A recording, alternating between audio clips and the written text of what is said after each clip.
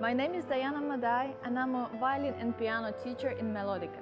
I listen all kinds of music, especially rock, classic and sometimes pop music. Yes, I think musicians can be expert in more instruments because at least all of us, we play minimum 2 in the school and we have to teach minimum 2. The first thing got me into music was my family, I think especially my mom, because she always wanted me to be a good musician, violinist. I keep my students interested in the violin and piano because constantly I'm trying to give them something interesting to play, something that they wish to play.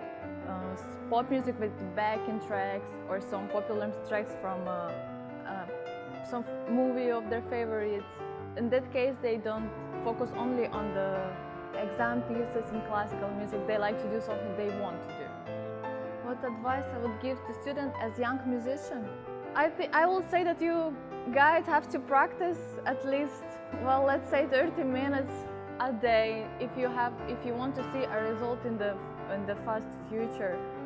And don't forget about your instrument for a long time, because when you're coming back, it takes quite a long time to remember what you did before.